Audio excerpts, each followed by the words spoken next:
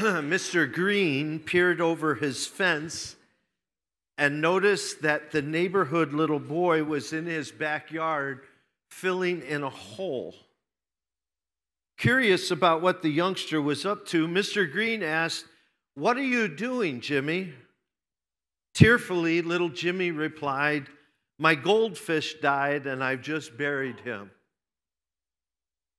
"That's an awful large hole for a goldfish, isn't it?" Mr. Green said, patting down the last bit of earth on top of the gravesite. Little Joey replied, "That's because he was in your cat's mouth."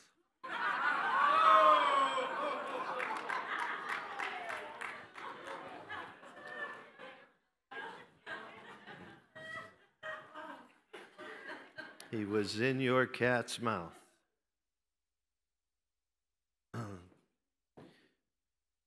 If you were here last week, you'll know that we took some time to go back and look at some of the happenings on what's typically called Pentecost Sunday. It's that part in the Bible that's spoken of in Acts chapter 2. And I shared with you, I started by saying that one of the things that I think we must think about, that we must pray about, that we must consider is that why does it not seem that our message is as compelling as the one that Jesus brought? It seems to me when you read the gospel account that while there were many objectors to what Jesus said and did, there were a whole lot of people who were attracted to what he had to say and do. And when I look at how in his absence, him transferring his legacy and the goods to his earliest of followers, if you begin in the book of Acts, you seem to discover that likewise their message and methods seem to have a compelling component to them. Like there are several occasions where you can read where thousands of people were added to the church in one day. And when you think about the population of the world at that time, right? And what it is today, you'd have to multiply that, and percentage-wise, you'd have to multiply that so that there were, 500,000 added to the church in one day kind of thing. So we talked about some of the aspects of what transpired at Pentecost. I shared with you a little bit about the releasing of God's power upon those earliest of followers. And then we talked about the practices that God led them to engage in so that they might be able to sustain and continue to live in that flow of God's presence and power, and they wouldn't blow up because of it, right? They wouldn't handle it in an inappropriate way. So if you didn't get an opportunity to listen to that or hear that, I would encourage you to go to YouTube or whatever. If you type it in, the date, the place, the time, that and whatnot, you can find what you're looking there. Today, I'd like to call what I want to say to you, I'd like to title it, Increasing in Power.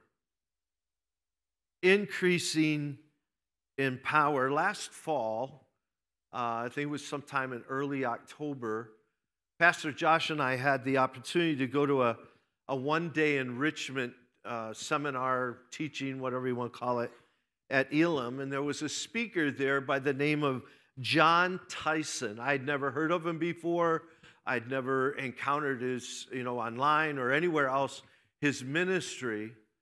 But we went up for it because, you need some encouragement now and then. And he was there speaking. Well, he's a pastor from a thriving church in New York City.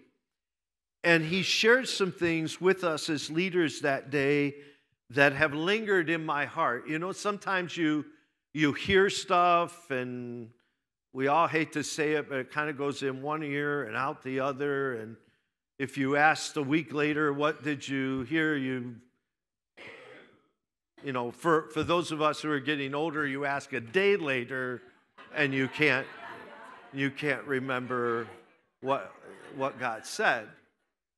But I have to tell you that what he shared on this occasion has lingered in my heart. I was taking notes as fast as I could on that occasion, and I finally gave up because I just couldn't keep up, because there was so much good stuff coming out in a river, and I just couldn't get it all down in printing. And I thought, well, they always record these things, right?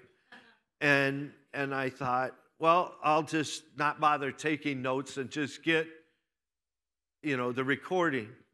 So I don't know, it was a week or two after the event, I tried to get the recording. Well, we don't know where it's at. We don't know, anyways, I had a difficult time coming up with it, and it was only in the last little bit of time that I was able to come across them and kind of review some of the things that got shared. So I tell you all that to say that because this word that got shared with us back in October has been lingering in my heart, and I've been ruminating on it for some time, I just want to say some of what you're going to receive this morning is that which is distilled into something I feel I would like to share with you today. Last week, I touched briefly on a verse out of 1 Corinthians chapter 4, verse 20. I have it for you here on the screen. For the kingdom of God is not a matter of talk, but of power.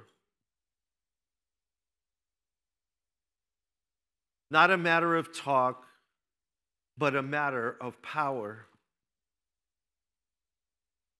I think it would be helpful, in order for this verse to have any meaningful impact on our hearts, that we should ask ourselves the question, why did Paul write that? That the kingdom of God is not a matter of talk, but a matter of power. So best know why he wrote what he wrote and has said what he has said and has reached our ears today. It would be beneficial for us to understand what was going on in the moment, at the time, when he had to write a sentence like that. The kingdom of God is not a matter of talk, but a matter of power. For those of you who may be unfamiliar with how things unfolded in the Bible, after Jesus ascended back to heaven, the believers, his earliest followers, began to launch out and spread the gospel. As time unfolded, one such person who had a miraculous conversion was Saul, who became known now as Paul in the New Testament, started to go on missionary journeys. And he eventually did 3 of them that we know of over the course of time, where he would go from place to place and town to town, bringing the gospel to bear, hoping to have people who would receive the gospel and possibly even plant a church in that area. And so if you were to go back and you were to read, for example, if you were to go back and you were to read in the book of Acts, you will find that after Saul's conversion, on his second missionary journey, one of the places he ended up landing at was a city named Corinth. And we know that he made this is Acts 18, by the way. You could go and read it if you'd like. It tells us in that passage that Paul made a considerable investment in seeing a church there born in Corinth, so much so that he ended up staying there for a year and a half. So he wasn't like, on some circuit and just touched down there and boom, on to the next place. A year and a half. And a year and a half's a long time. I mean, that's a significant segment of time to place yourself someplace, especially in that context, to see a church give birth to and to, see it start to thrive. After that period of time, he then went on to wherever he felt God was calling him to next. In his absence, other people came in behind him and began to take the church in directions that Paul would not have done, right?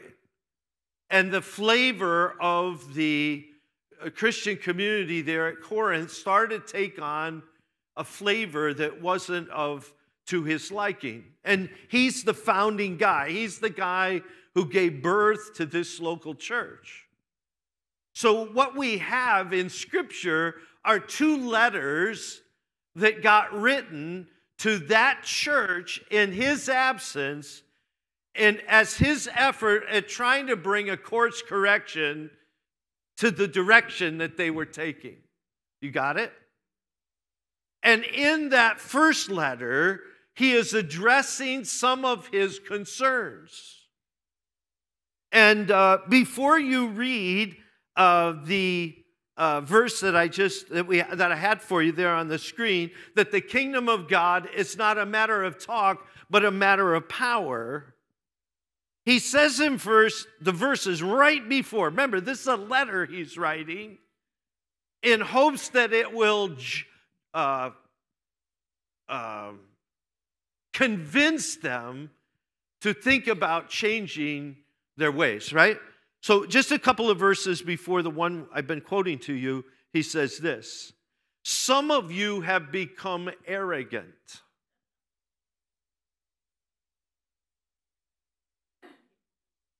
Some of you have become arrogant, as if I were not coming to you, but I will come to you very soon, if the Lord is willing, and then I will find out not only how these arrogant people are talking, but what power they have. Then he says, the kingdom of God is not a matter of talk, but of power. A spirit of pride, a spirit of arrogance had found its way into the church. And it led Paul to say, listen, you can boast, you can talk, you can whatever, but the kingdom of God is not about that. It's about power. I think if we were honest with ourselves, at least I'm trying to be honest with myself, I think we can say there has been more talk than power in the church. Now, I'm not just talking about our local church. I'm particularly talking about the American church. There has been more talk than power. There needs to be less talk and more power. Dare I say, there needs to be less pride and more power. Less of us and more of him. So my question that I want to talk to you about today, how can we position ourselves in such a way that there would be an increase of God's power in us and through us, so that what we bring to the table in this world is more compelling than it is right now. More compelling. To begin with, here's what I want to say to you. I'm going to say something, and then I'm going to go what seems to be in a completely different direction, but I'll get back to it, okay? So to begin with, I believe we need to have a healthy understanding of authority. Authority. Now, like I just said, I'm going to start talking about something different, but it'll all come together here in just a minute or two, all right? The Oxford Dictionary defines power as the ability to do something or act in a particular way, the capacity or ability to direct or influence the behavior of others or the course of events. This is the Oxford Dictionary. You could try Webster's probably, I just happened to come across this one as a first choice, and I just grabbed this one.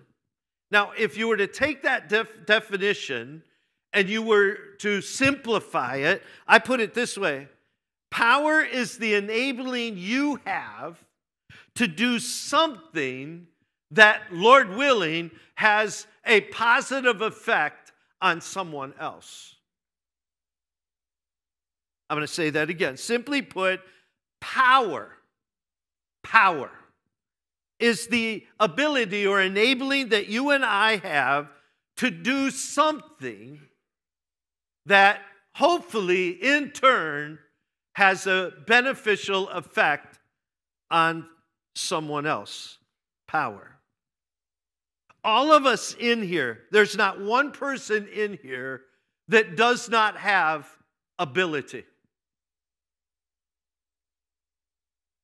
Nobody. You were born with ability. Everybody has ability. I wrote down some of the things that I knew were in this room. Obviously, I can't tell them all, but I wrote down some of them. Some of you here today have the ability to run a farm. Some of you have the ability to run heavy equipment. Some of you know how to drive a bus. Some of you know how to cook. Some of you take pictures. Some of you paint. You sew. You teach. You counsel. You write. You speak publicly. You make someone smile. You speak a word of encouragement. You lead. All of us in this room have some kind of ability. Power is being able to take that ability and cause it to influence, hopefully for the good, other people. Some of us have multiple abilities. You don't just have one ability, you have multiple abilities, right? Right? You have multiple abilities. Like, okay, I only cook. That's all I do. I just cook. That's all. I don't do anything. I'll cook. If I'm not cooking, I'm not doing. Right? We do other stuff. Right? Like my wife, in the midst of planting her garden, I don't garden. I don't want that ability. I don't. But yesterday, she said, can you help me get the fence around it? And so on and so on. Okay. I took my ability and I went out there, used my power ability to help put the fence up to benefit, right, my wife. That's all I'm doing. But I can do some other things besides put a fence up around a garden. We have multiple abilities, right? All right, now, some of us take maybe one of our abilities to use for purposes of creating wealth. You have a job. God's given you the ability to do whatever that job is, and because you get paid for using that ability, you create wealth. They actually call it the power to generate wealth. That's what that's called. Taking your ability and being paid for it gives you power to generate wealth. You got it? I want to say on a side note, Of course, all of us have the ability to do some other things that are not so helpful, that also have most usually a negative effect on others. Do you understand what I just said there? Like you have the ability, the power to make life miserable for somebody. And sadly, more people than ought to use that power for destructive ways. God has gifted us with ability, power, so that we can have a positive influence and make a meaningful contribution to the people and world around us. Now, as it pertains particularly to the kingdom of God, God is telling us in His Word that He wants to increase, intensify, and even improve our natural God-given power or the ability to do something by giving to us His supernatural power, His divine ability to do stuff, to accomplish the missions He has set out for us in life. He has given us stuff to do. Not just Pastor Jeff, He's given all of us stuff to do. And then He gives us the divine enabling, the ability, the power to do that. Have I got the right crowd? Okay, so here's some of the things that He's called us to do. To tell people the good news. To train people to be effective followers of Him. To baptize people. To pray for evil influences to be broken over the lives of people. To pray for people to get well physically, etc., etc., etc. That's what He's called all of us to do. Remember, when the Holy Spirit fell last week at Pentecost, it tells us that two symbols of power came into that room. One was a wind that filled the whole room. Everybody, there was a corporate thing there. They all felt the wind of God's power and presence. But then it says they noticed what looked to be like little tongues of fire on each individual. So this isn't about me just having power. This is about us having power to do what God has called us to do. Now here's the thing. It has to start with you and I having a healthy comprehension and understanding of authority. Here's why. You see, power is the ability to do stuff. Authority is the right to use that power.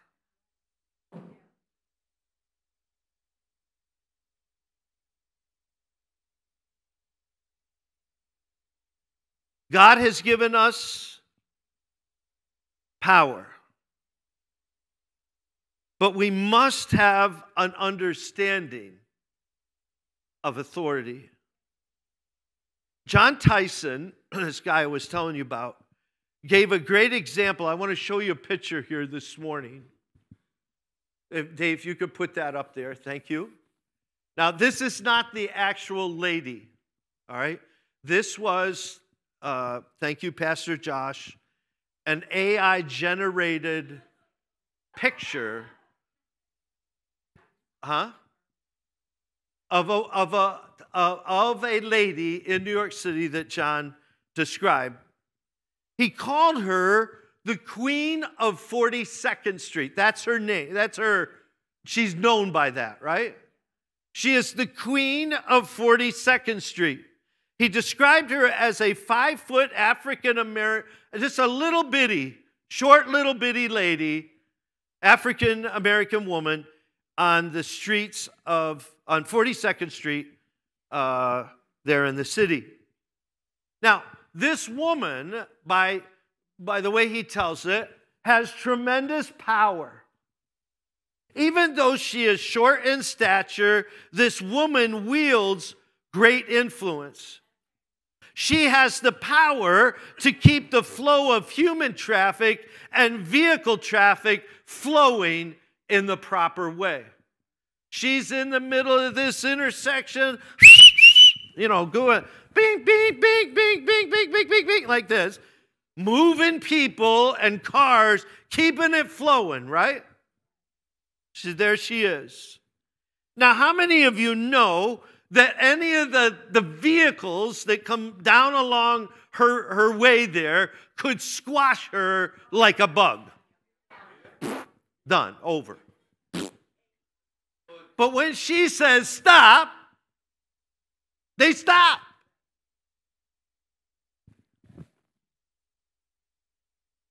The reason she has such influence is because she has been given authority over that section of New York City, particularly the traffic flow.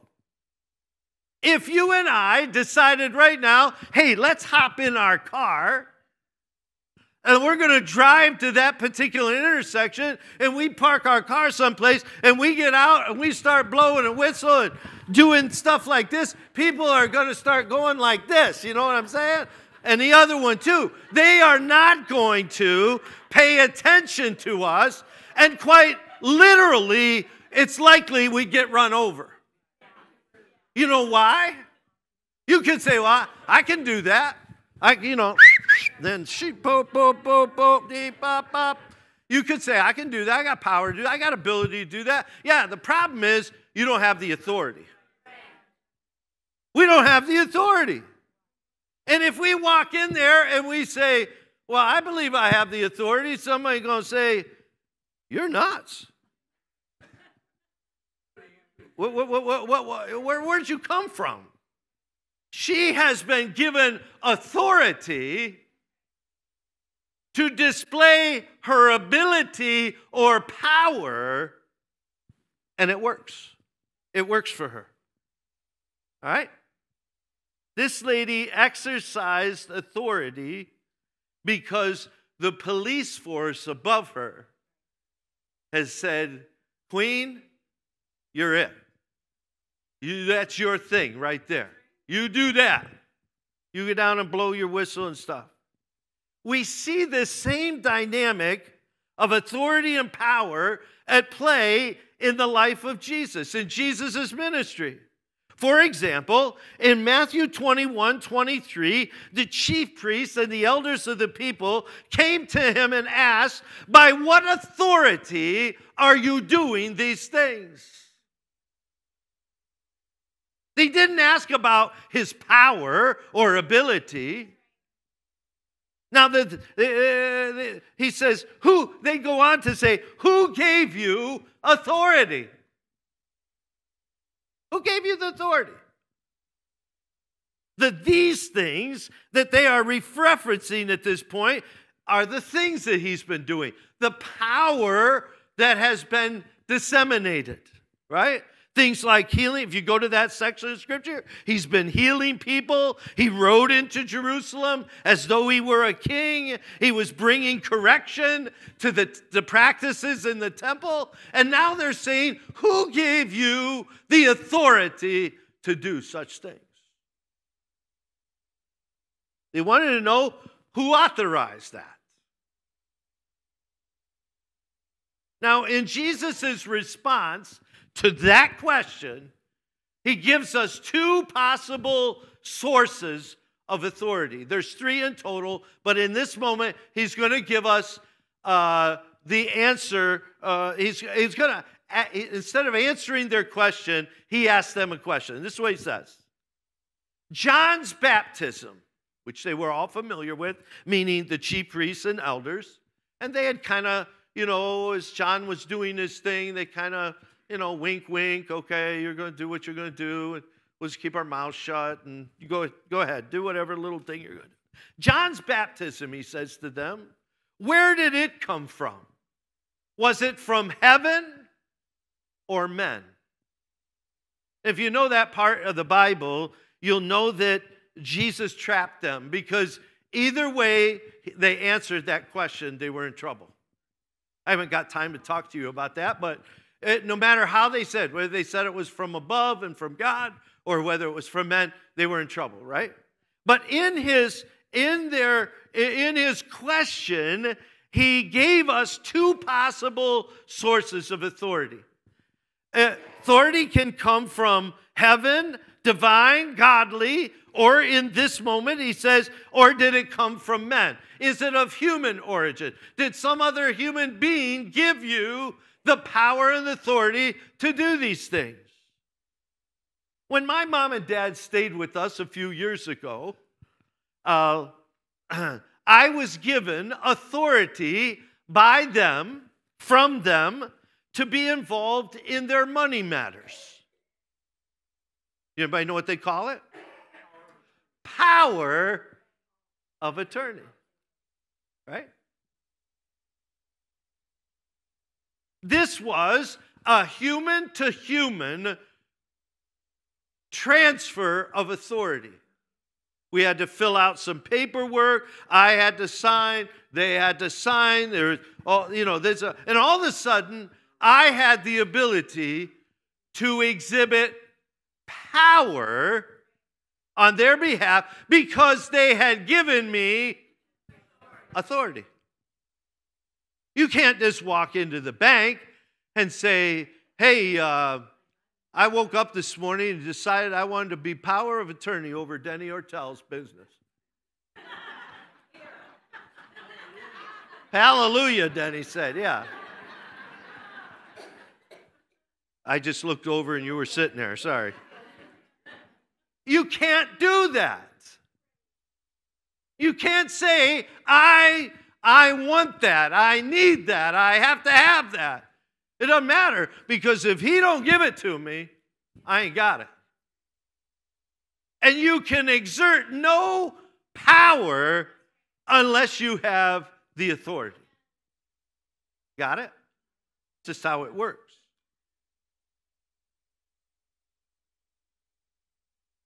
Jesus had authority from heaven that enabled him to the ability to do the stuff he was doing. Power was released and stuff happened because he had authority from above. Now, I just want to say, I'm not going to speak about this, preach about this, but I have to tell you, in the Bible, it is clear there is a third option of authority. But again, it's not my focus of my teaching this morning. Maybe sometime I can talk to you about it. But Satan can have a part in delegating authority to situations, people. But I want to say, as I say that, I want to say, let us not be confused. It is not as though Satan and God are duking it out for authority and power over the universe. Paul writes in Ephesians chapter 1, in referencing God's incomparably great power, he says this, that power is like the working of his mighty strength, which he exerted in Christ when he raised him from the dead and seated him at the right hand in the heavenly realms, far above all rule and authority, power and dominion, and every title that can be given, not only in this present age, but also in the one to come. It says here, far above. Say far above. All authority. Okay, so this isn't like, you see, part of why the evil one is able to do what he's able to do is that part of what was rendered, part of what happened at the fall of mankind, and as the curses were being dealt out, Satan got a limited amount of authority in this world. But when you compare the two things, what can I compare it to? I don't even know. Okay, so here we go. Here's Satan's authority, right? Now, picture this pen next to the Empire State Building. That's what we're talking about. Okay? Here's the, and here, that's the incomparable great power of God. The two are not even in the same zip code, right? He is far and above. It's not even close. Never be confused about that. People are sometimes like, well, I'm not sure, it seems like Satan's got the upper hand here. Listen, he can only do what God gives him permission to do. That's it, right there. The line gets drawn. Oh, you've gone that far? That's all the farther you're going. Are you still there? Let it never be said that Jesus came back to get God's authority. He did not come here to earth because somehow God lost his authority and he came to get it back. What Christ did come to get back is our authority.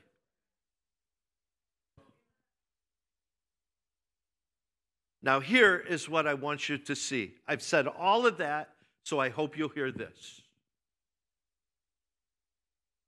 If you embrace Jesus Christ in your life,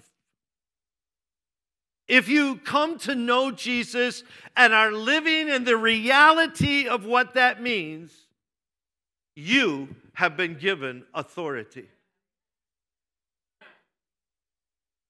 It's often referred to as the authority of the believer. Jesus, when he was talking to those earliest followers, he said in Matthew chapter 28, verse 18, all authority in heaven and on earth has been given to me. Now he is about to delegate authority. Therefore, go and make disciples of all nations. He says some other stuff, but I'm going to end it for our purposes right there.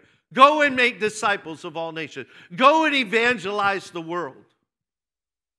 Go and spread the good news. Go and see the sick recover. Go and see demons cast out. Go out there and do the stuff. I'm giving you authority to do that. I have all authority. I'm giving you delegated authority now to go do the stuff. Jesus, with all authority, delegates authority to do stuff on his behalf. Remember the Queen of 42nd Street? She's not out there on her own, ability and power and whatnot. She is out there by the authority of the police department. You have to understand that. You have to grab hold of that. The reason sometimes we're not moving in power is we think, well, I don't have any authority. Yes, you do. You have authority. If you believe in Jesus, if you're living in the reality of it, if your heart is pointed every day towards him and you're going after him, he says, you're some of those people whom I'm sending to do the stuff. Now, listen. This is critical. Critical. There is a clear connection and nexus, I'll call it, between knowing, authority, and power. Knowing, authority, and power. You don't give authority and subsequently power to someone you don't know. And in most cases, know well. Let me give you an example. Just recently, my two granddaughters, I think I can say this publicly. My two granddaughters, Lee and Sherry Ames, are away on vacation. My two granddaughters have been watching their home. Right? They have given them authority and some power. I assume you're feeding a dog and doing some other things, right? Lee and Sherry Ames down in Charlotte, North Carolina at this moment. I don't know if you're listening. They're getting ready to watch a race, but they're probably not listening. They're down there, right? But they delegated authority to my two granddaughters to watch over and take care of their place in their absence, right? Now, what I want you to notice is that Lee and Sherry Ames did not go downtown to the streets of Arcade and find somebody walking along the street there and say, hey, we're going away for a week or so. Hey, what do you think about coming and moving into our house and taking care of our stuff? They didn't do that. Why didn't they do that? Because they didn't know them. They don't know them. Are you there? And they don't know them, and you could extrapolate, I don't know if I can trust them. Aha! There it is. There it is. It's not a matter of talk. It's a matter of power.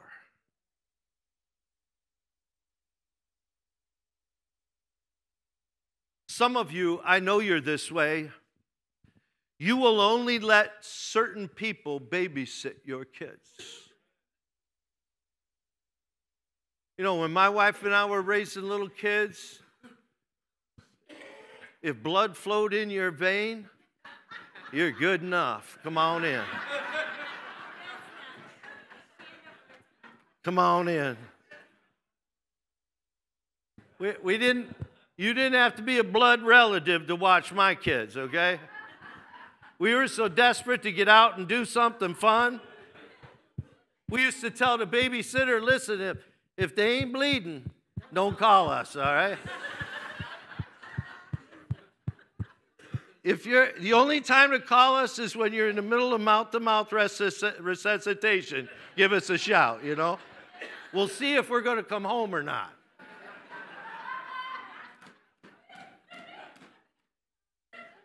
But in all seriousness, you don't give people that kind of authority unless you know them. Right? I don't want to say we didn't know that we knew people. Yeah, Shanda was one of our babysitters way back then. Look, see how she turned out. She's okay. She's not ill, is she done? No, I didn't think so. Okay.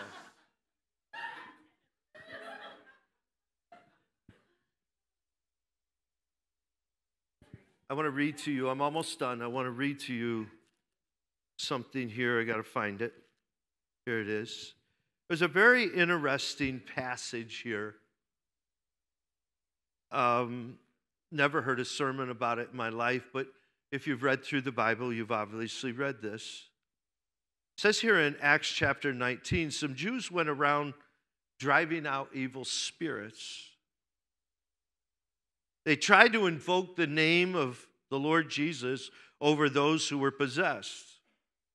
They would say, in the name of Jesus whom Paul preaches, I command you to come out. Verse 14, 7 sons of Sceva, a Jewish chief priest, were doing that. One day, an evil spirit answered them, and he said, Jesus I know, and I know Paul, but who are you?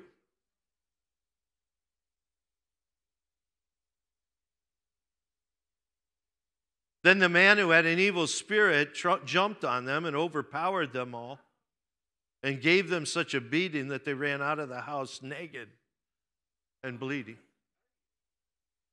What I want you to see about that is there is this connection between knowing, authority, and power. After Saul's conversion, later in that same chapter, in chapter 9, verse 22 says, Paul grew more and more powerful.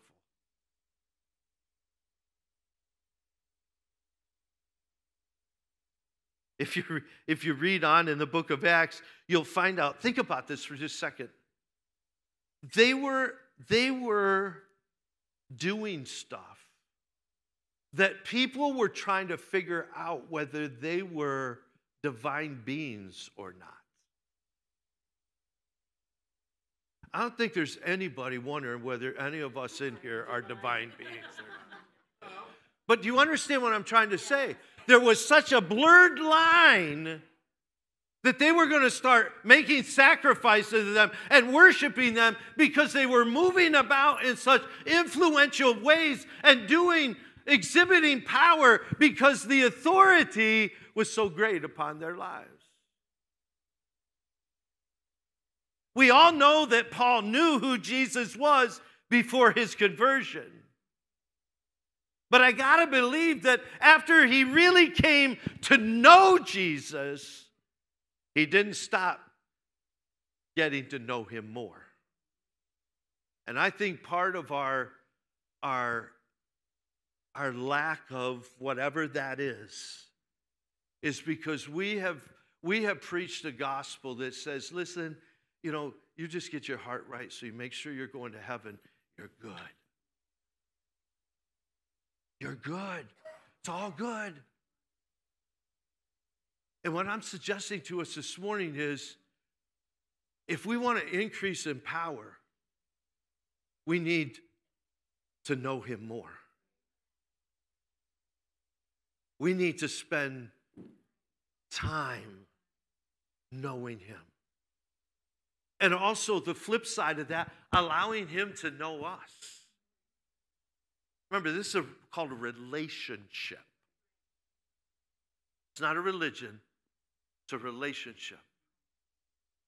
And some of the time I wonder if God's not, anyways, I know I'm getting over time here. Hold on, here we go.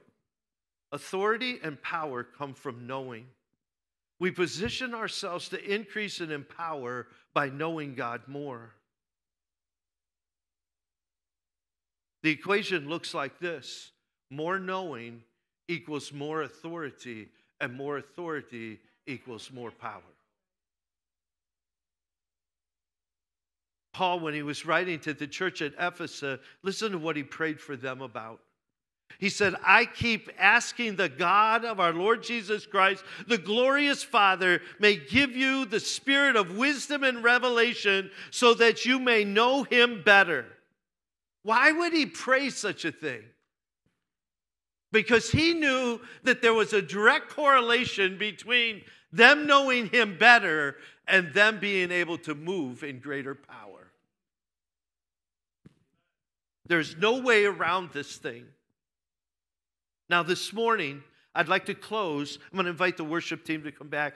We're going to sing you out this morning. But before we do that, I want to close by doing something. I don't know if I've done it here in our service. It's been a super long time since we have. I'm going to invite you to stand with me, all right? And then the first thing I'm going to ask you to do, if you don't already know, I'm going to invite you to ask the name of the person on the right and left of you. Just ask their name right now. Go ahead. If you don't know what their name is, ask them their name. All right, that's good, that's good, that's good. Now, I would like us to bring our service to an end this morning by, remember, this is about us doing this. Us knowing him more. Us understanding and comprehending the authority that he's given. Us moving in power. So what I'm going to ask you to do is find your way across the aisle. I'm going to ask you to hold hands with the person next to you. If you're a guest here among us, and please, I'm not going anywhere weird. We're not doing anything crazy. Okay, so you know the person that you're holding hands with. I'm going to ask that you would, together we would lift our voices in doing nothing more than what Paul just prayed for the church at Ephesus. That you would pray for the person on the left and right of you, that they would have the spirit of wisdom and revelation on their life. That they would come into a place of knowing Jesus more.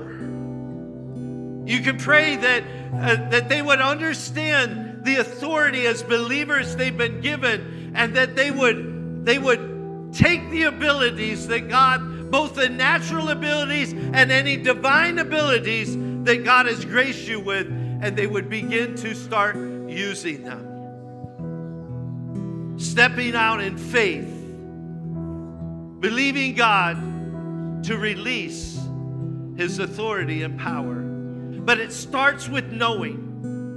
If you don't know, and if you don't know Him better, then you're trying, it just hinders what God can do through us.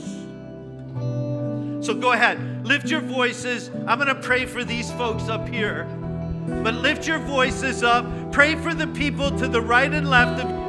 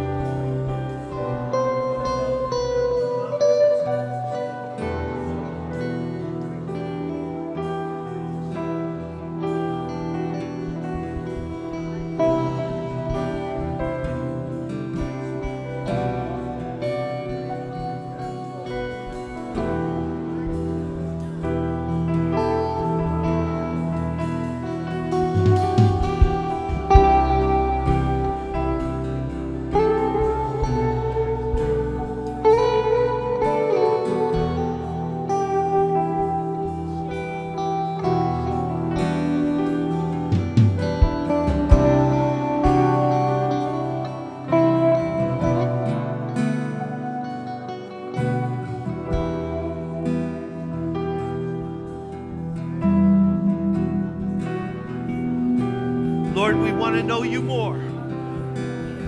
More of you and less of us. More of your power and less talk, Lord.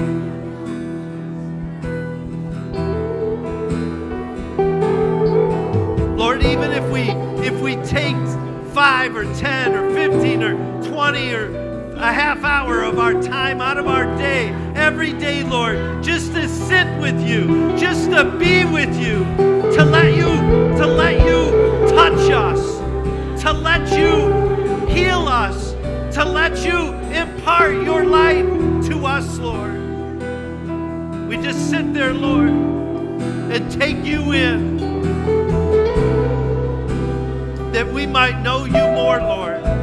Give us a fresh spirit of wisdom and revelation, Lord.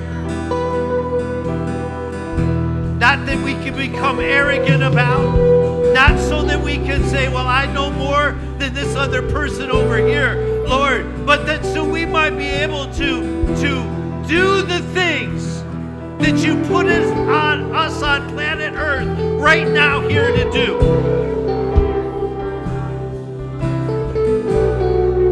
of your love, more of your power at work in our lives, Lord. More of you. More love, more power, more of you in my life. More love, more power, more of you in our lives. More of you in our lives. More love, more power. More love, more power, more of you in our lives. More love, more power, more of you in my life. And I will worship you with all of my heart, and I will worship you with all of my mind, and I will worship you with all of my strength, for you are my Lord. You are my Lord.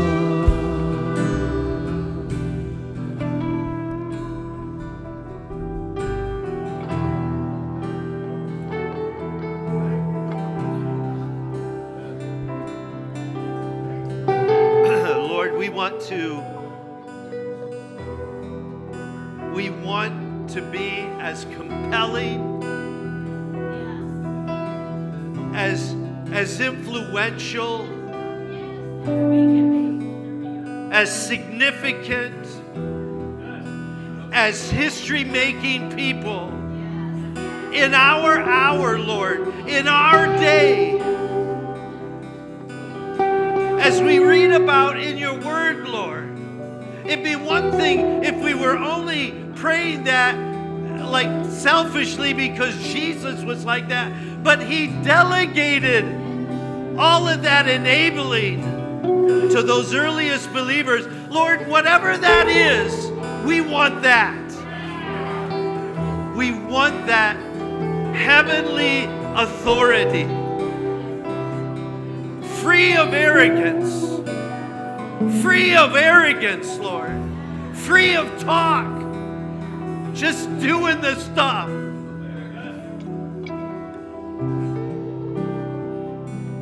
Lord, I pray that you would help all of us. Help all of us, Lord, to know you more. To know you more. Tomorrow more, Tuesday more, Wednesday yet more. When we would walk in an understanding of who you are, Lord.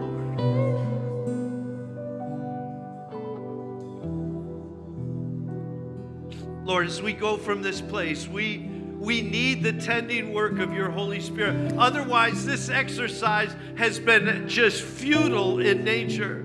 We're going to exit the building and go back to the way things were before we came in here this morning. Get up, do the stuff, never check in with you, never know you. We'll be wondering, why isn't this or this or this happening? Lord, help us as we go from this place to know you more. Whatever that means, to go away from here hungry, thirsty, changing our schedule, making time to know you more.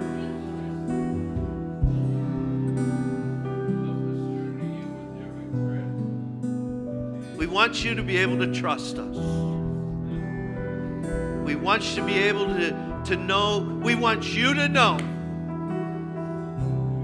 that we're going to handle whatever you give us to do in a way that would honor you, that would please you. It's all about you. We need your help. Go with us as we go from this place. Amen.